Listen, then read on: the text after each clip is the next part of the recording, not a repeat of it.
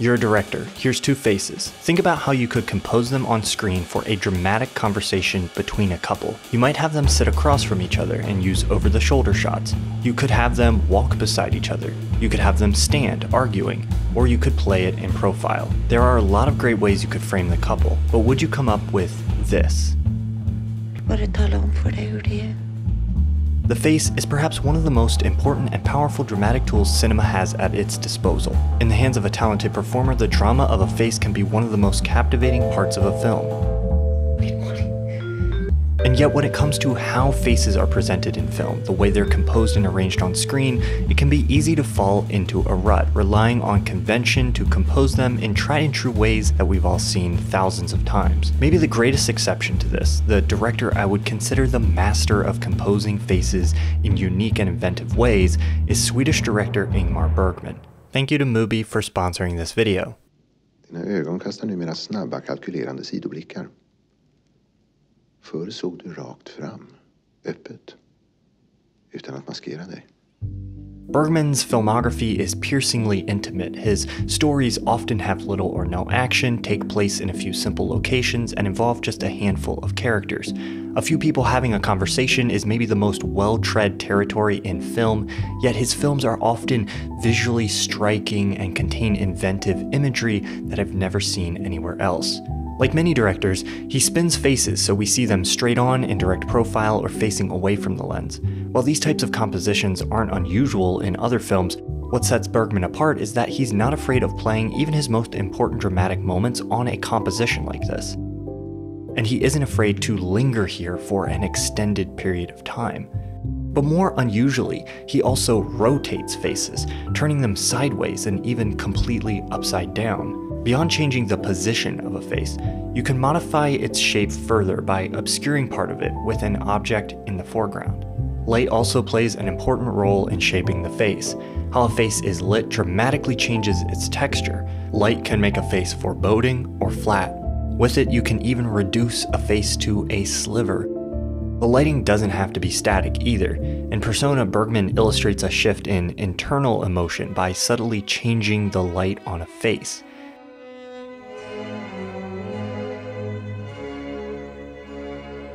In Summer with Monica, he does something similar, but this time he changes the light that surrounds the face instead of the light on the face.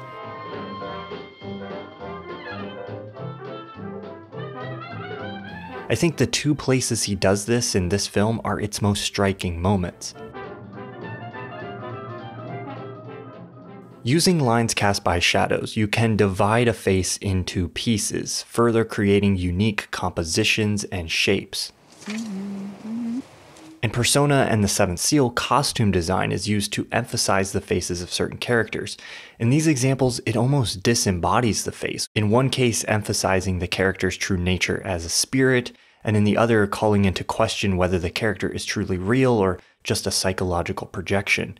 In Cries and Whispers, two sisters' faces are shrouded in black, contrasting the third sister's face surrounded by white. The drama of the face can be very subtle.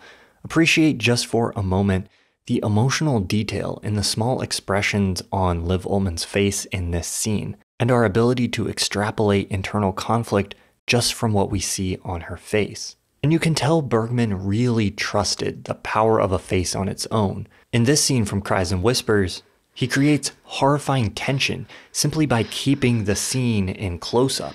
It creates a feeling that something terrible is being kept just out of view.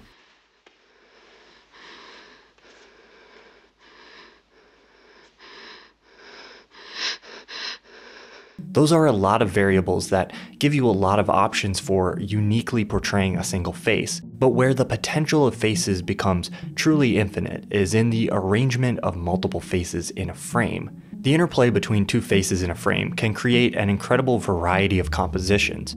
You can visually contrast desire and indifference, or concern and ecstatic bliss within a single composition. In The Seventh Seal, which features a fairly large cast for Bergman, he stacks faces on top of each other, arranging them in tableau.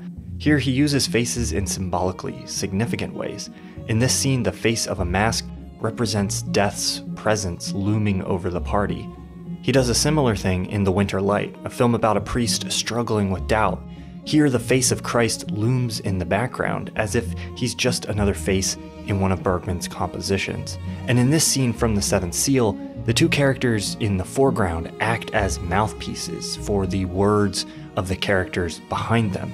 Those characters' faces sit on the shoulders of the speaking characters, like angels and devils. Light again plays a role with multiple faces. Now Bergman can contrast how two faces are lit. One can be dark and one can be light. One can be evenly lit and another split by shadow. Bergman also understands intuitively the power of obscuring a face. As humans, we're drawn to see faces. Our brains are highly attuned to recognize faces and the emotions displayed there.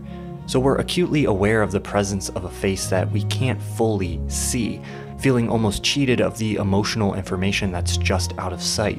And Bergman plays with this constantly, cutting faces off, letting us see only a small piece or obscuring them altogether.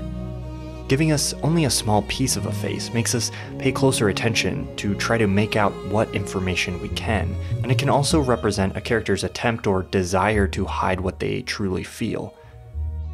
In Bergman's exploration of the face, it's important to note his collaboration with cinematographer Sven Nykvist. Sven's stunning minimalist black and white cinematography would help emphasize the landscape of the face. Bergman utilized faces in interesting ways before working with Sven, but together they would push the boundaries of what was possible even further. Their collaboration started with The Virgin Spring, developed over several films, and perhaps reached its peak with Persona.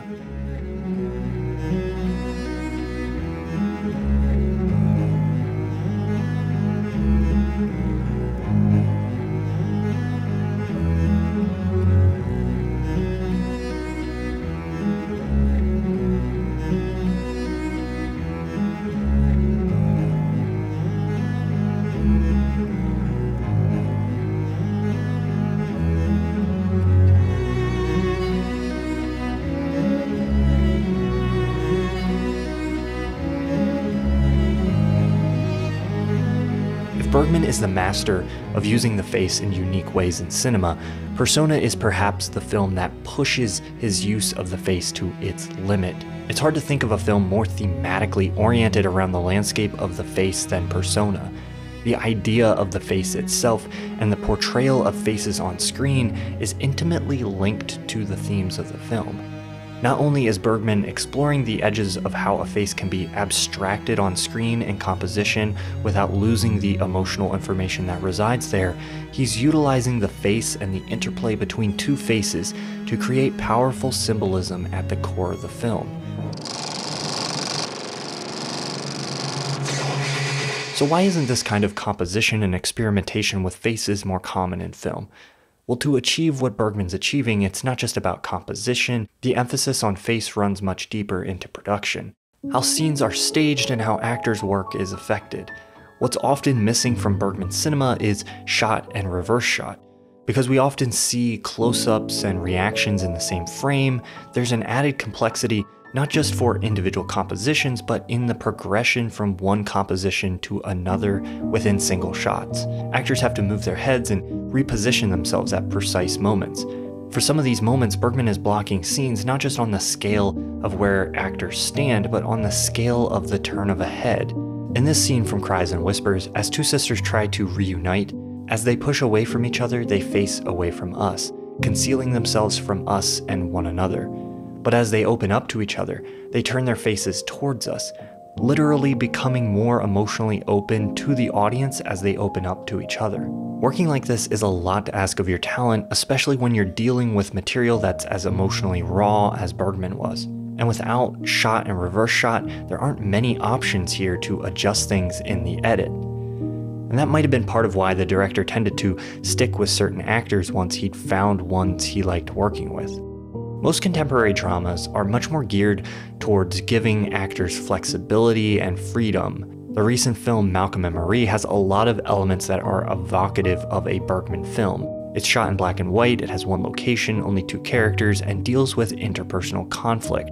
There are even some moments that seem to evoke Bergman's use of faces, But because the actors are moving more freely, the shapes and compositions they create with their faces are much more fleeting and fluid. In Bergman's films, it's the holding of these positions or the precision of the movements, as much as it is their presence, that gives them a lasting impact. Working this way, using the face as a landscape, isn't right for every film, story, style of performance, or cinematography. Packing two faces close together works well for certain kinds of scenes and subject matter, but would be terrible for others. My hope in highlighting how Bergman uses faces is not just to inspire you by showing you what's possible with a face, but also to showcase just how limitless any individual aspect of film can be, and how much potential lies just outside the boundaries of convention. In this video, I've been illustrating Bergman's approach to using faces. One I think is incredible. But one of the things I love about film is that just because one approach works well and produces interesting results on screen doesn't invalidate other, sometimes opposite approaches. A filmmaker who works much less formally, giving his actors a lot of freedom to improvise, but who still finds interesting compositions in the process, is Derek Cianfrance.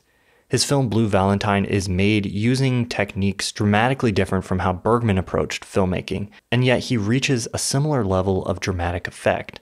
You can watch Blue Valentine right now on Mubi, my sponsor for this episode. I can recommend Blue Valentine or other films for you to watch on Mubi, but what I love most about Mubi is that it's a hand-curated streaming service.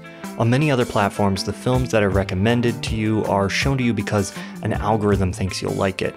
This can be great for finding more stuff like films you've already watched, but it's not a great way to find something new. On Mubi, every film is handpicked by their team, and they even provide an explanation for why they think the film is worth checking out. You can explore their library and the new film they add every day for free when you sign up for an extended free trial at mubi.com/thomasflight. That's mubi.com/thomasflight to sign up for your extended free trial.